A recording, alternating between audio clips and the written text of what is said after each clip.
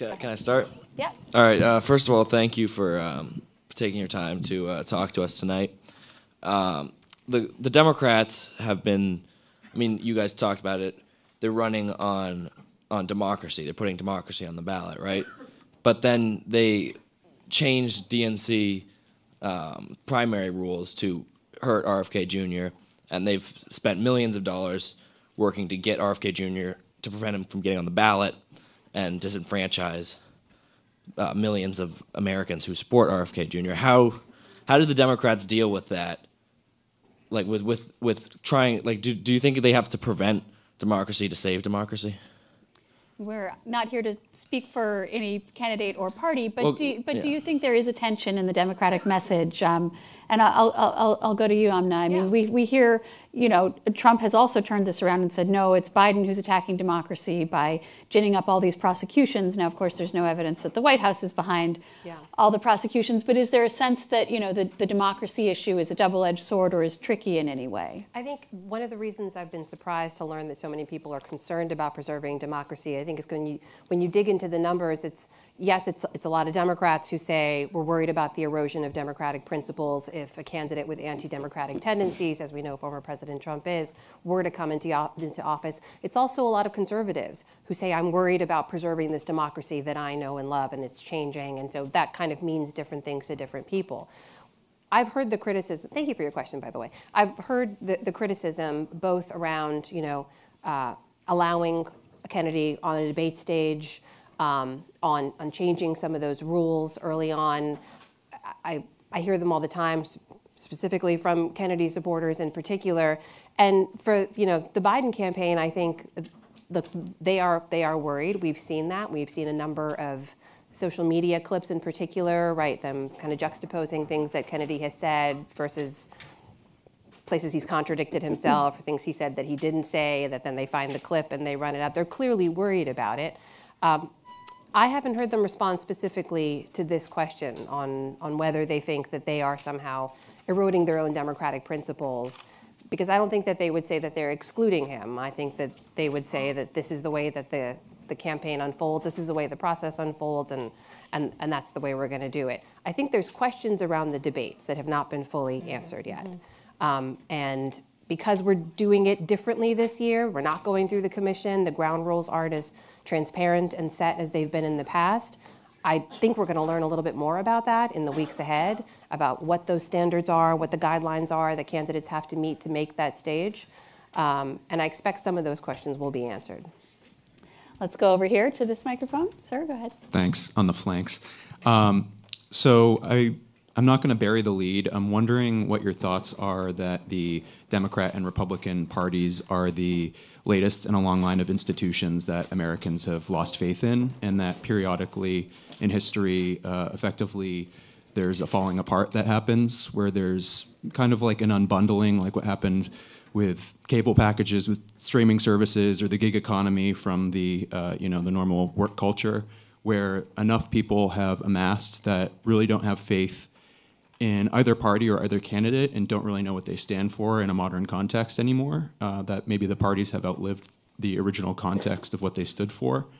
And I'm wondering if, thinking about an obvious example in the last 80 years, FDR, he had to thread the needle between the extremes, the communists and the fascists, and he had to pull together a lot of disengaged people who just dropped out of the system entirely. He had to pull together populists from both parties that had disengaged from their parties. And I'm just wondering if how you feel that these trends play into the current situation and how the parties are affected by that, the existing parties.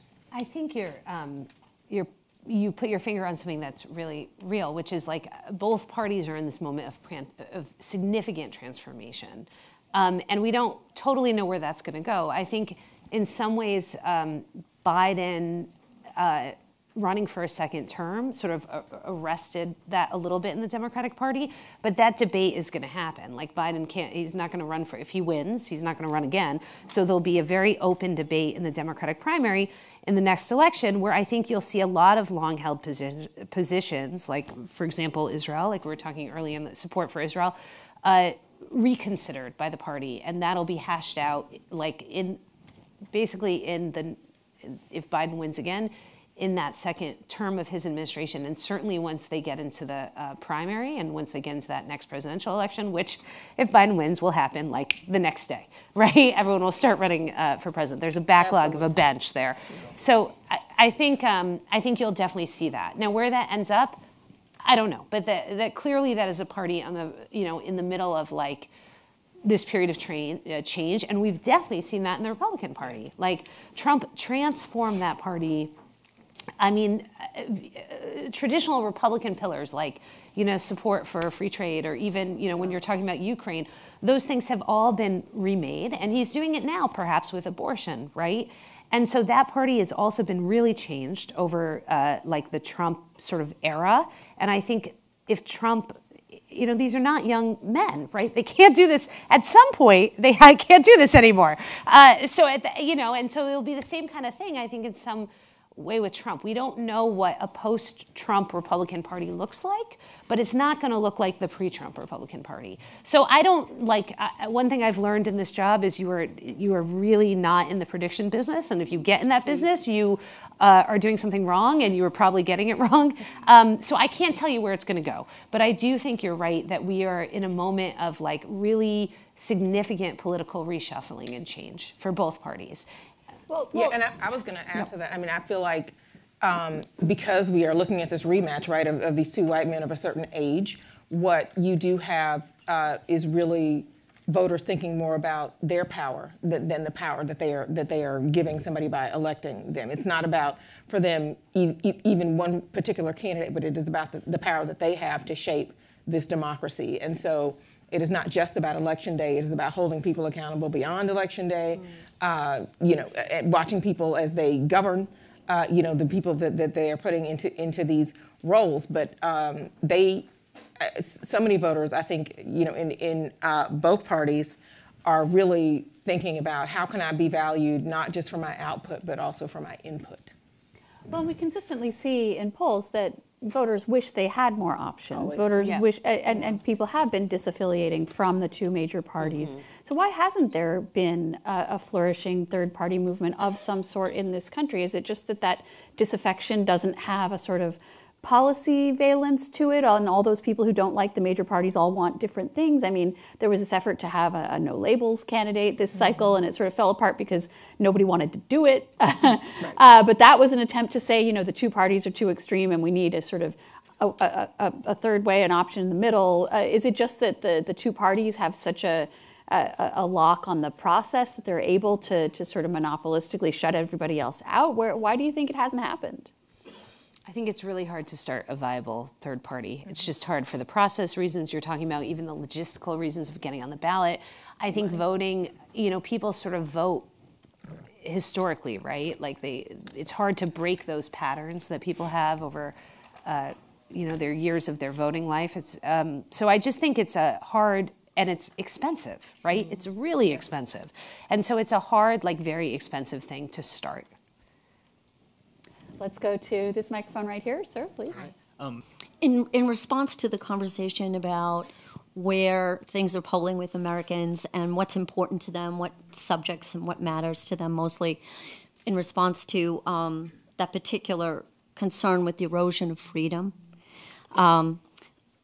I've recently read the Hill has reported, as well as multiple legal papers have reported, a preliminary win for Kennedy against Biden regarding the subversion of his First Amendment rights, where he was removed from multiple social media platforms. And as First Amendment rights not only include our ability to speak, but also our ability to know. I want to know how you feel about your news groups, in that none of you have reported this recent win by Kennedy against Biden on this injunction, that where the decision by Dowdy has decided that his right of free speech has been infringed upon. Well, I can't speak to that particular issue that you're raising because I haven't covered it, but I can tell you that we at the New York Times have a full-time reporter on the Kennedy campaign. We write a lot about that campaign. She attends a lot of the events. We're taking him for us to assign somebody to a candidate, it's like we are taking that campaign seriously, and we're watching that as a really influential piece of this election. So I must admit, I don't know this specific issue, but I can say that's not traditional for us, for a for a third party candidate. Often we have someone who sort of keeps an eye on a bunch of, if there's a couple, we keep an eye on a couple of them. And we certainly don't always have someone on the third party candidates this early in the race. But this year we do, and I think it is a testament to how influential we think Kennedy can be in this race. I think there's another interesting aspect to this campaign, which is just how unsettled the information environment is, right? I mean, this is really the first presidential campaign since the rise of TikTok, which, according to Pew, as many as a third of voters under 30 are primarily getting their news from TikTok, which, the Senate and House of Representatives believe is a national security threat, and they're going to ban it after the election if it's not sold off. I mean, how much of an influence do you think it has, just the fact that it's so splintered where people are getting their news, and we can't necessarily trust that the things that we report and know are true are sort of getting through to people out there in the electorate? Yeah, I feel like that is becoming increasingly important, but I will take us into the Wayback Machine to 2016 when Russia was directly targeting Black women voters in particular because of the influential and reliable voting bloc that they were then. Targeting them on social media specifically, right? So targeting voters of color on social media who we know disproportionately get their information from social media is not something that's new, but it is something that has spread because it has been effective. I think in the pandemic, we definitely saw how mis and disinformation, especially on social media platforms, was effective. I think you have to talk about AI and the role of AI in 2024, which is unprecedented and is going to play a role. It's something that certainly I think we as a political press have to be concerned about. I think it is something that these campaigns are concerned about and are monitoring because that does have the potential. If voters don't know the difference between what it is that folks like us are doing and really the much more sophisticated misinformation, right? I mean, this is not Hillary Clinton's alien baby in the National Enquirer at the checkout line, right? Like this is. Wait, are you saying that wasn't true? Apparently, turns out, fact check. No, there was no alien baby. But I mean, the good news is, you have a lot of people that are much more interested in politics and seeking out information. The bad news is, what they're getting is not, always factual, and so trusted sources of information are more important than ever. But also, that is a very very perilous terrain for folks that are seeking that out. Thank you so much for your question. Do we have another? Go ahead. Thank you. You mentioned earlier that you've spoken to voters who are apparently afraid for their physical safety in the wake of the election, presumably because of civil unrest. And I'd like you to address, if you would, the role of the media in fomenting those views. I heard on public radio today, I heard Trump for the 13th time being compared to Hitler. I hear all the time that this election could mean the end of democracy, that we wouldn't, I think it was mentioned tonight, that it may be the last time we'll be able to vote in an election. If the media is going to continue to hype this idea that we are facing an existential threat in this election, and the media I listen to, because I'm a Democrat, they're obviously saying don't vote for Trump, vote for Biden, but I presume the same thing is going on the right. Wouldn't a third-party candidate who can be a reconciliation candidate be a possible way to resolve that, what you're describing as a very real and dangerous concern, where you have approximately half the electorate not accepting the person who wins? I do think that there is thank you for that question. We do spend so much time talking about the sort of extremes in our politics, and there are so many voters who are going about their lives and for whom everything is normal and fine. went to a college campus for a story on the students who aren't out there protesting, which is approximately 90% of college students, right? And they feel similarly to you that there's all this, noise and yelling and extremes all around them, and they would just like there to be a quiet place where they can talk and nobody yells at them. So, what do you think about that? This is being driven by the candidates, right? It is Biden who is getting up there and saying democracy is under siege and this election is an existential choice. It is Trump who is getting up there and saying, the deep state is coming for me, the entire government is broken, we need to blow up the system, right?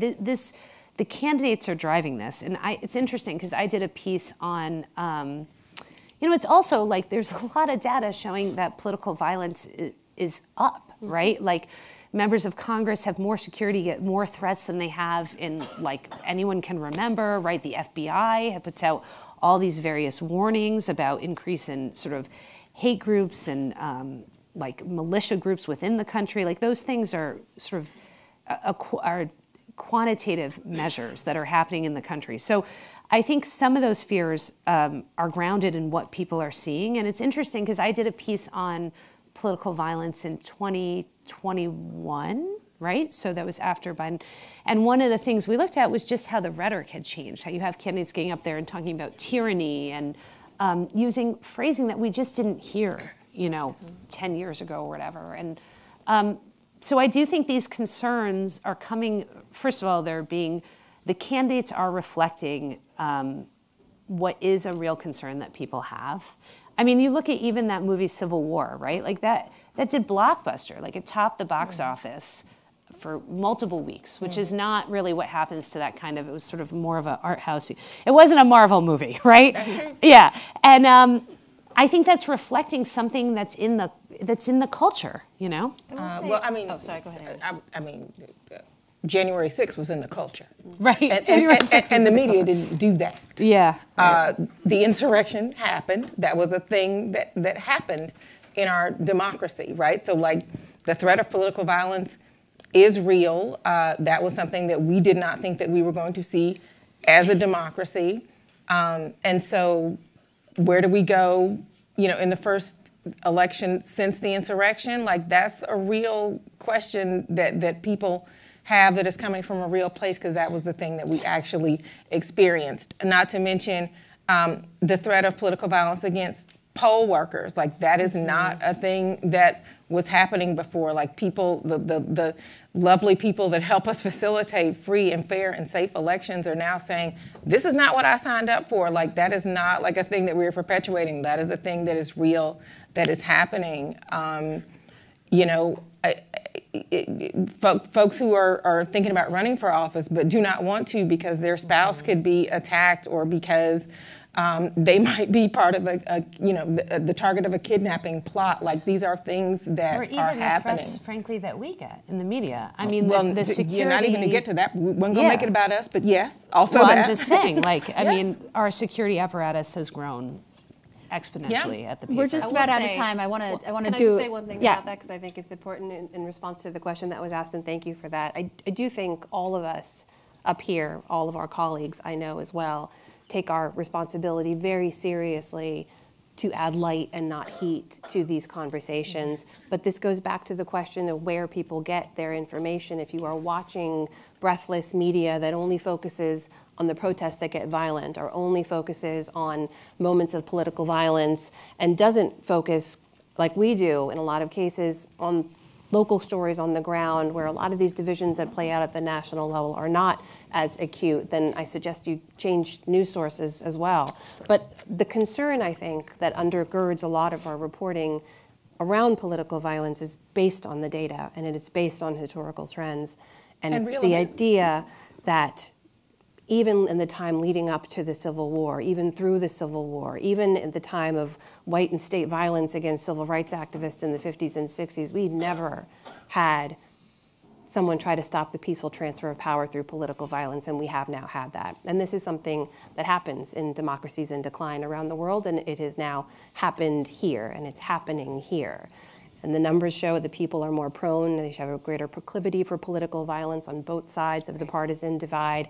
40% of election workers or elected officials have received some kind of threats. In some cases, the threats are worse for women and people of color. I was talking to 2 secretaries of state earlier today who have go bags in their homes because one had an armed man show up at her home with her and her child inside. Another has gotten so many threats he may need to change locations. I mean, this is a new point in history for our country. And I think, I hope you know, and I hope everyone here watching at home knows that we take our responsibility to cover it responsibly but accurately very, very seriously. We're just about out of time.